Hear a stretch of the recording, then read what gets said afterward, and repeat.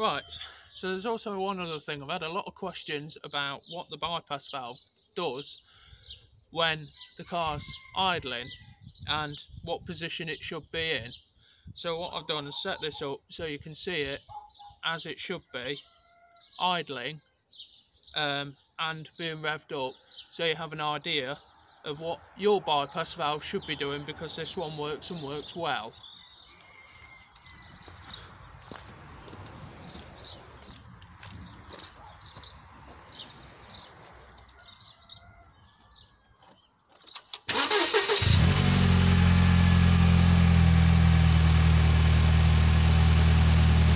Right, so there you can see it idling with it open. So the engine at this point is breathing through the bypass valve, okay? So the bypass valve will start to close when the throttle is applied and it starts building boost. You should be able to see that if I go over and bring the revs up a bit, as long as I don't suck anything into my intake.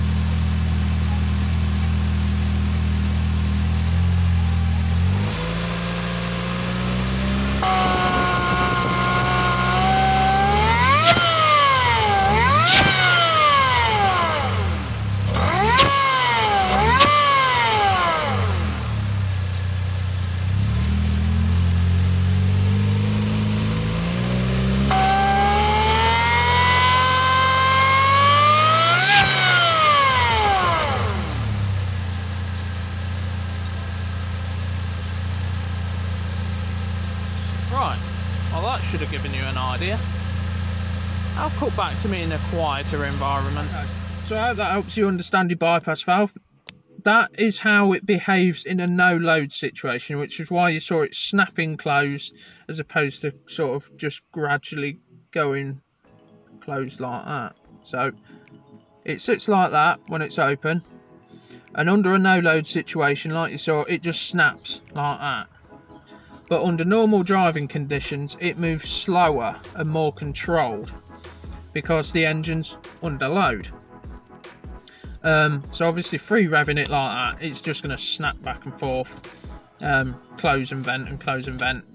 But I hope that helps you guys understand what your bypass valve should be doing. I was going to film this bit a little bit better, but my gimbal's just doing what it wants. And so's the camera for some reason. But yeah, basically it should be open at idle. That's how it breathes. So at idle it will sit in the open position, and when you rev it right up it should snap closed, and you should hear it when it snaps closed, because it will suddenly go quiet and then go psh, or just poof, some kind of stupid noise like that as you saw in the video. I'm not going to try and impersonate a supercharger, but basically it should be open at idle because that's how the engine breathes. When you've got the standard setup, the supercharger is not engaged, so the supercharger is stationary. If you didn't have the bypass valve, which is why it's called a bypass valve by the way,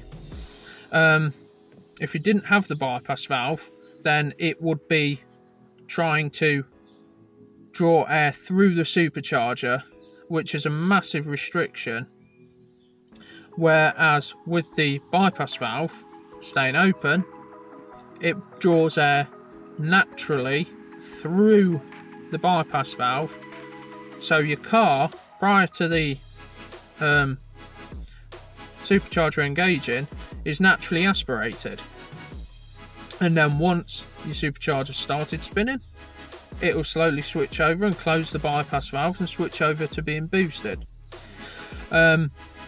It's a very simple primitive design, and pretty much the same sort of thing applies to a twin charge system as well. You have a crossover valve. So a bypass valve is designed to bypass what is making the boost. So it will breathe through the bypass valve, I believe. It'll breathe through the bypass valve, and then when it's making boost, it will then breathe through your power adder. Whereas BOV is closed at idle and only vents boost, it doesn't allow the engine to breathe through it.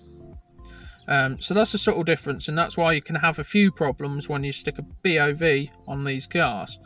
And like I said in the airbox video, I'm going to try and figure out a way around that. Many people have tried, some have succeeded, but I don't know with what results and how well. And I think I also said that in the other video. So I hope this helps you guys diagnose your BOVs or bypass valves. It's a bypass valve. It's not a BOV, it's a bypass valve. God, even I'm getting confused now. Anyway guys, see you in the next one. Thanks for watching. Don't forget, like and subscribe.